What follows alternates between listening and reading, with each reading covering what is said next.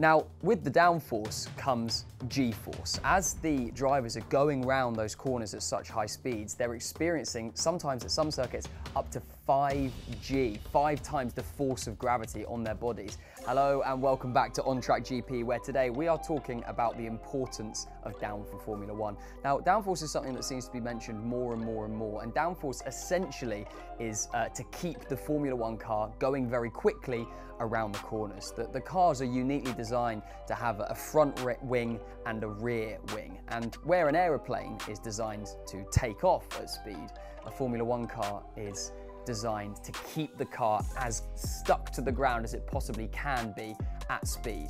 So much so that it's said that if you were to have a very, very long tunnel and drive a Formula One car up and onto the roof, it would stay driving upside down along the ceiling.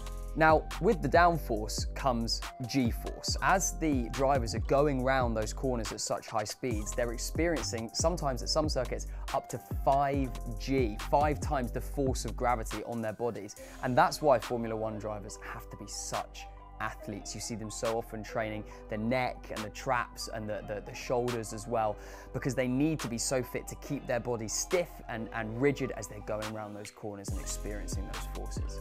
Dirty air is essentially where a car has been driving along and leaves a big disturbance in the air, which then affects the performance of the car behind it, making it more difficult to follow and to overtake. And ground effect dynamics, in theory, mean that the airflow coming out of the car in front is less disturbing to the car that's behind it, and they're more likely to be able to force an attack, overtake. So that is a very brief, very quick rundown of how downforce works in Formula One, and I particularly love that image of an F1 car going upside down on a tunnel. Now, I don't think anyone's tried it because the F1 cars are worth millions and I don't think they'd risk it, but I love that image. It's amazing what the mechanics can do with these cars. So we are On Track GP, stick with us, we're going to be bringing you lots more content in the Formula One world, and we'll see you soon.